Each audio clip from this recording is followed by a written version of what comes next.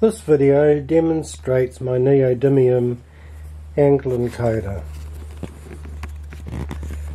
The radial lines on this card are spaced every 10 degrees. Let's measure a few angles. I'll set the arm to 30 degrees. We'll have a look. And on the screen we get 30.13 degrees. I'll set the arm to 60 degrees and we'll have a look and you'll see 60.43 degrees. I'll go up to 90 degrees and you'll see that it's 90.99.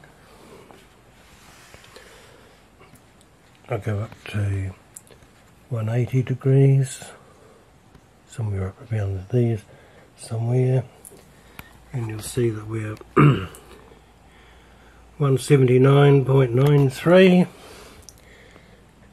and I'll bring it round to 270,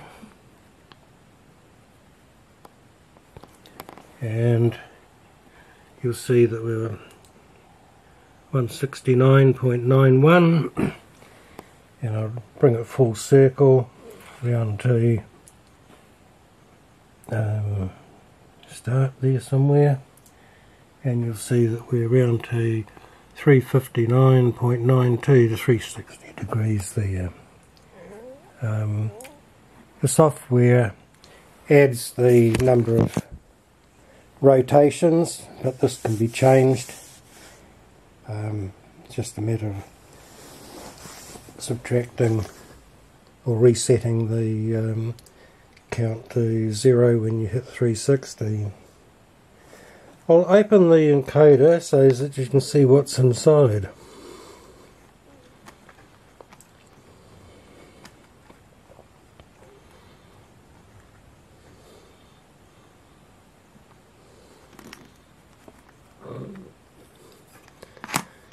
The encoder's got two arms. The magnet arm has 10 magnets and they're arranged north-south, north-south to form a circle.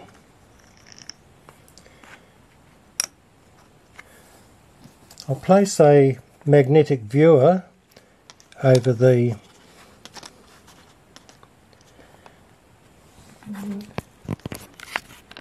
magnets, and you can see that the magnetic field has been divided into 10 segments. The yellow line represents minimum output from one of the Hall effect transistors, and the greeny coloured spots represent maximum output if a Hall effect transistor goes over it. The sensor arm, there are two Hall effect sensors, two slots into which the sensors fit, and the slot positions are such that when one sensor is over a bluey-green spot, the other's over a yellow one, so the end result is you get sine and cosine waveforms produced, and that enables us to calculate the angular position. Calibration is fairly simple. All we do is we add short pin 8 of my Arduino program to ground, and then you just rotate the magnet arm a few times and then remove the short.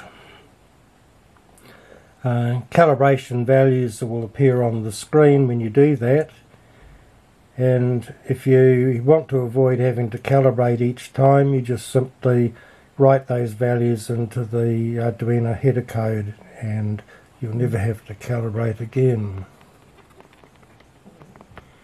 Thank you for watching.